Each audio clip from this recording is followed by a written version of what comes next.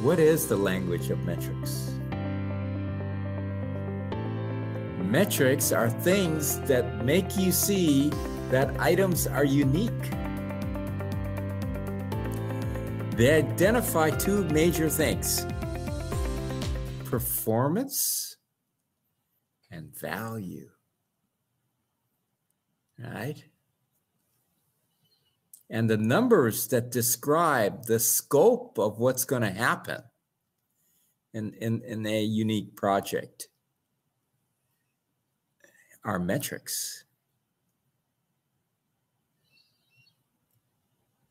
And these are numbers that identify performance, which means they have something to do with time and cost deviation and customer satisfaction. This is when we have performance metrics, right? And the numbers that identify difference between competitive vendors are metrics. So if we're using metrics, it better do one of these things. If it's not, we're actually wasting our time. So there are a lot of people who have a lot of numbers and a lot of data, but they have no metrics. And they keep struggling with, well, what's the metric? What's he talk about metrics? Well, let's go back to a dominant chart. Now, this may not be as big on your screen, but you have the cheat sheet that shows you this. This should be like etched in our brains. Industry structure. If you go to the price-based or client-centric environment,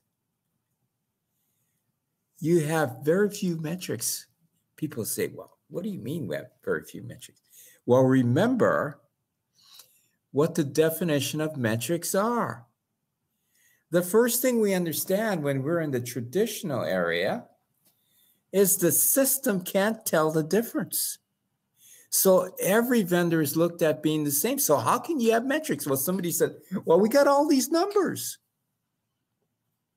We pre-qualify, we do this, we do that, but it's not metrics.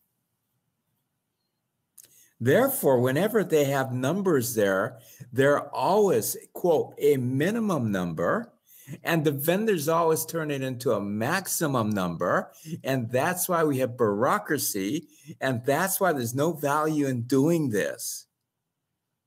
No, when I say no value, I don't really mean totally no value. I mean, the numbers don't have, quote, they don't drive what the action we want out of the vendors. Now, when we go to the best value, now we have metrics. And metrics say that every entity is unique. All the vendors are trying to perform to their maximum. And they're trying to show their value, which makes them accountable. That is why this chart has high performance at the top. People are going, what's he saying? High performance at the top. That's what it means. It means because the vendors are actually trying to perform. People go, well, we ran best value and the vendors weren't performing. Well, that's because they didn't do it right. Right. The famous saying that I always remember, right, from my religious background is, if somebody gives you, who really knows all things, right, knows that you need bread, he's not going to give you a stone. And people, what? Well, that's just a religious saying. When we give our kids bread, we know they have to eat. We know we feed them because they're hungry. We're not going to give them a stone. That's how simple this is. If we're running true best value, we better have what? Metrics. And whoever is going to have the competitive advantage in this area, they're going to understand what the metrics are. But because people move from the lower quadrant to the higher quadrant, does that mean now that they understand? The answer is no. So half the people who are competing still think that the client's trying to give them a stone. And that is why the structure of best value is set up the way it's set up. Because the ones who think that the client is giving them a stone, they just shouldn't be competitive. Right? Therefore, in this system of best value, it's more transparent to the experts. Do we have to offer any enticements? What's the answer? No. So now in Europe, they use an award system that says, well, if we rate you highly in these areas, you get a competitive advantage because we give you more points. So even though your price is high, if we think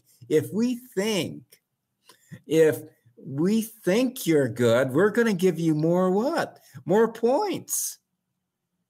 What?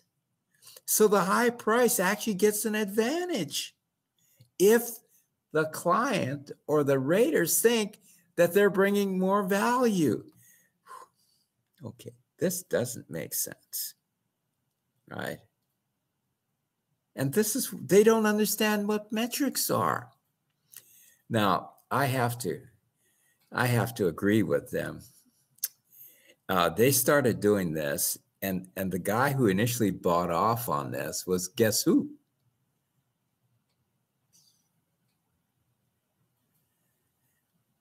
Now, why would I buy into an idea like this? Because evidently, I was so happy that they're doing best value that I took any of their ideas and go, oh, that's fine. Right? In actuality. So this was all an evolution. No, metrics are actually required. And the metrics, if they don't show uniqueness, performance, value, and accountability, they're not actually metrics. They're just numbers and data. Hopefully everybody understands that. If you enjoyed this video, make sure to hit the thumbs up button and subscribe to our channel for more content. If you have any questions about the best value approach or for Dr. Dean, leave them in the comment section below and we'll get to them in a later video. Thanks. We'll see you next time.